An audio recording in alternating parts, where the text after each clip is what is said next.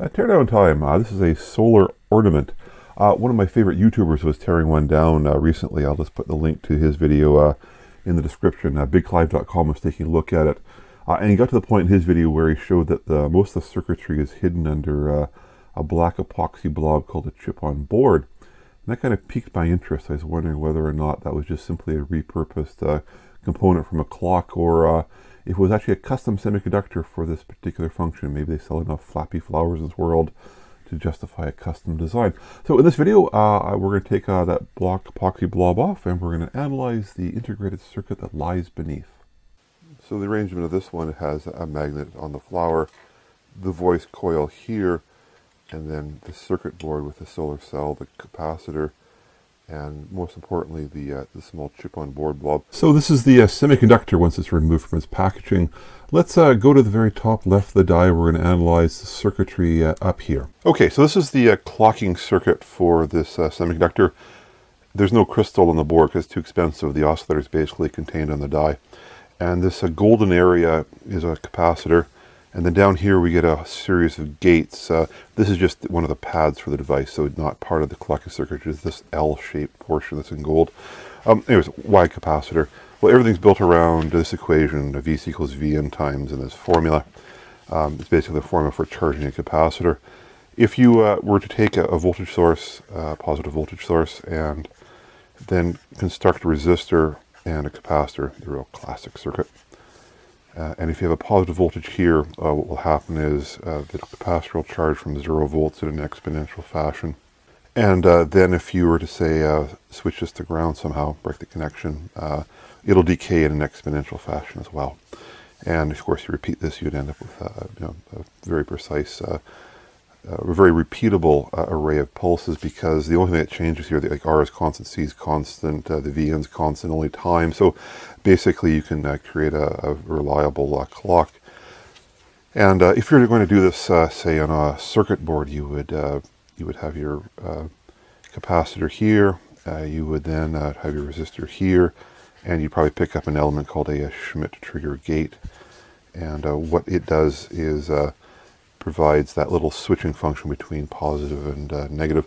For example, if the output of the Schmitt trigger starts out high, it'll start to charge the capacitor, and then it's going to reach a point on the input side called V input high.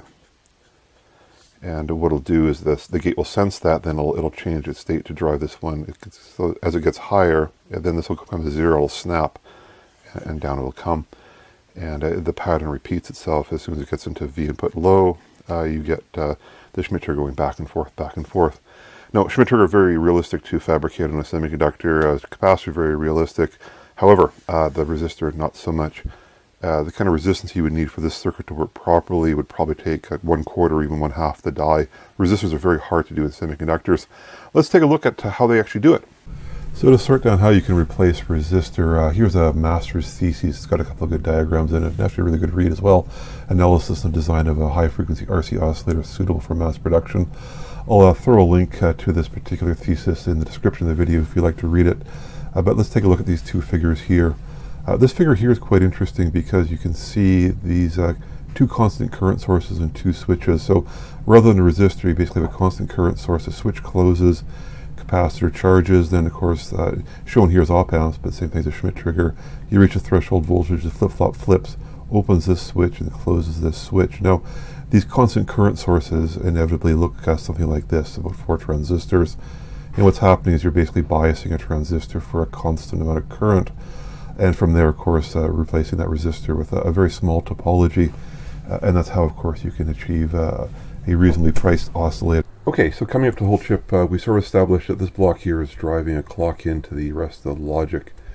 And the first thing you notice is logic right below the clock generator repeats. And that's about a flip-flop's worth of logic. So what we're probably looking at is a counter, which makes sense. A Flappy flower obviously moves very slow.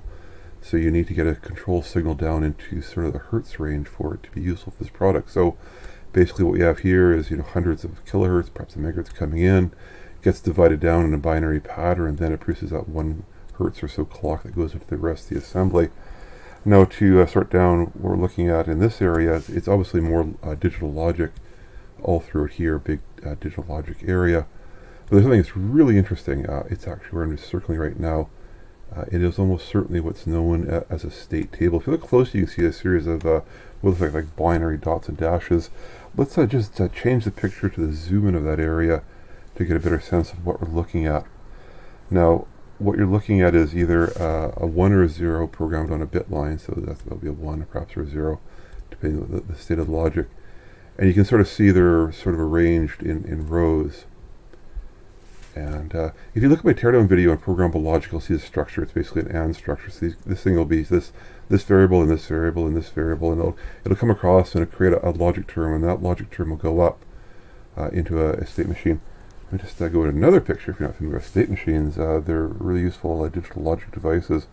When you're not doing a processor, state machine is the way to go. Basically, you have a bunch of flip-flops. Here probably it's going to be like 5 or 6 flip-flops, and like one of the outputs will be pulse the motor, and the input, for example, will be reading whether or not current's been induced in that coil, because that's how the flower understands whether or not it's in the right resonant mode. And then what happens is that you encode your logic here. This is that table that we're looking at. This here is basically this area in the die here. And if you go further, you can actually encode, you can figure out what's going on. Now, the reason why the designers did this is it gets really, really easy. So, for example, like this bit line here could well be the pulse, the motor, and this one could be read the coil coming back. And you can get constructs like the first thing it's going to do is wake up. Of course, it'll pulse the flower, and then it's going to wait, and then it'll have like an input. That's the big thing. Please check. And if the input's good, it'll pulse the motor. It might even do this just pulse, pulse, pulse, pulse.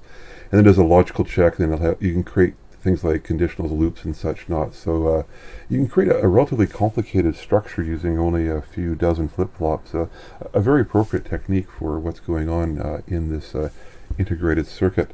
And that, of course, brings us to our next topic. There's 4 pads on the die. You can clearly see this one here, for example, is power. And I know that because you look here next to the pad, a large number of via stitching structures. You've got to carry current, and each via can't carry much current. Then, of course, you come down here, you see the same thing. You're like, oh boy, right, there it is. And here's another power pad. So this one could well be ground, this one could well be plus V. And what else do we got here? Then, of course, you might think, well, one's the coil, this one just drives the coil. But that's actually not likely. What you really want is you want the battery coming in, the solar cell coming in, and so it'll have, of course, a ground, and then the coil comes into here, and we just draw the coil kind of crudely, and it doesn't have to go anywhere but to the ground, so this will be ground here. And what happens, why you want a 4th input, is you basically want to sense the current that's flowing through the coil, so you may well attach it here, or somewhere in the assembly, so you can figure out how much current is flowing through the assembly. Because what happens, you push the current into the coil, then of course that hopefully should cause it to repulse from the magnet, and then as the coil swings back over the magnet, a voltage gets reinduced, and that has to come back into the assembly, and that's how this thing can then tell whether or not it hit the resonant mode. We have a large structure here. I believe that's probably going to be the voltage regulator. Obviously solar cell produces a pretty unreliable voltage, so you have some sort of regulation there.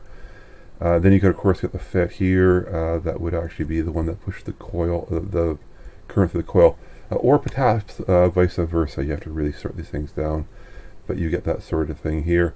And then there's some analog functions in here, and I suspect one of them is actually the sensing. We're sensing whether or not the little flowers run into a resonant mode. So there you go. There's no question this particular semiconductor was designed for this one particular function. So there must well be indeed a huge market out there for Flappy flowers. I hope you enjoyed the video. I have my pictures of this die if you want to take a little bit of a further study on electronupdate.blogspot.com. As always, links in my video if you want to look for that link there as well. And I look forward to seeing you on my next teardown video.